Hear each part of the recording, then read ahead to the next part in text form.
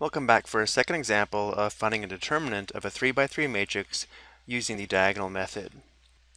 To set up the diagonal method, we want to form a 3x5 arrangement of elements using the elements from matrix A. So the first three columns of the 3x5 arrangement will be the same as matrix A. So we'll have 2, -1, 0, -3, 6, -2, and 4, 8, 1. The fourth column will be the same as the first column, so we'll have 2, -1, 0, and the fifth column is the same as the second column, so we'll have -3, 6, and -2. Now that we have our 3x5 arrangement, we're ready to find the determinant of matrix A. So we can use this notation here as stated in the original question, or we can use vertical bars like this to show the determinant of matrix A.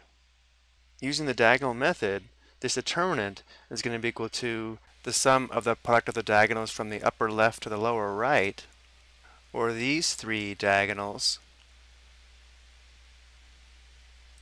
minus the sum of the product of the diagonals from the upper right to the lower left, which would be these three diagonals. So again, we start with the sum of the product of the blue diagonals, or the diagonals from the upper left to the lower right.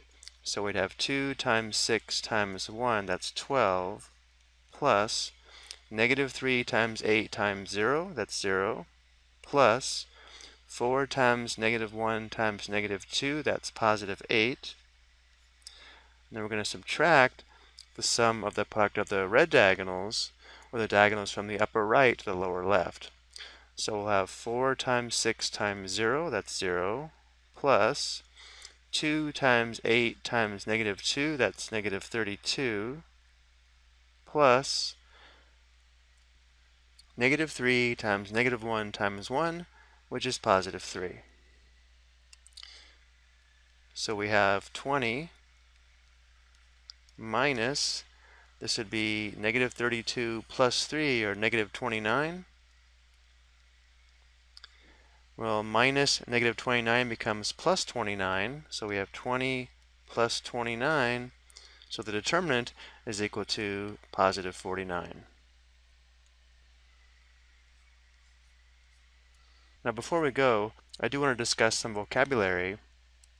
If the determinant of a matrix is equal to 0, the matrix is called singular. This means it is not invertible, or that it is degenerate, and does not have an inverse, such that A times A inverse is equal to the identity matrix.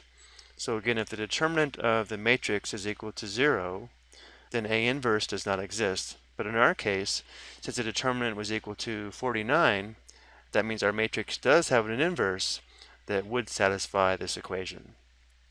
Okay, I hope you found this helpful.